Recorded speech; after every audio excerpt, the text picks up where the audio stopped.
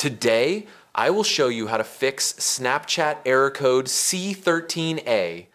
The first thing you should try is closing the Snapchat app completely and reopening it. Sometimes the error is just a small hiccup that clears up once the app restarts. If that doesn't work, check your internet connection. Switch between Wi-Fi and mobile data to see if the problem is caused by your network. A quick router reset or toggling airplane mode on and off can also refresh your connection.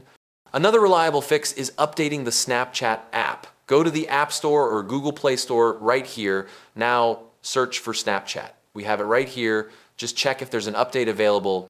Running the latest version often clears bugs that cause error codes like c13a. If the error persists, clear the app cache. On Android, you can do this from your phone's settings here. Now, click on App Management. Scroll down and tap on App Settings. Go ahead and look for Snapchat right here. Tap on it. Now, click on Storage. In here, click on Clear Cache. On iPhone, you'll need to reinstall the app to clear cached data. Finally, if nothing works, uninstall Snapchat and reinstall it fresh. This gives you the latest files and removes anything that might be corrupted.